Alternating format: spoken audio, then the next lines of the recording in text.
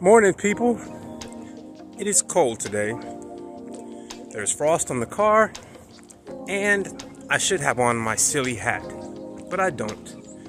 Yesterday, I put together a pretty good day. I got off work at a decent time, went to the gym, and I went to bed on time. So I'm feeling pretty good. I'm hoping today is similar, because right now I don't see a reason for me to stay really late at work, and I don't see a reason why I can't make it to the gym.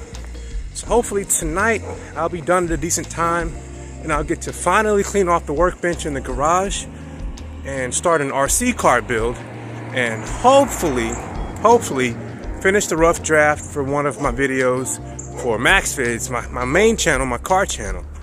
So I'm thinking that today will be good. And I don't know if you watched yesterday's video, but I mentioned my mom.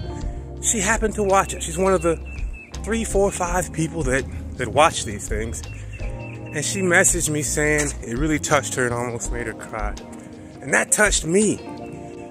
So if you have people you love, let them know, because it definitely matters. Oh, and yesterday I was also able to get all my steps in. I call that a win. So yesterday was not a pitfall. So until tomorrow, y'all take care.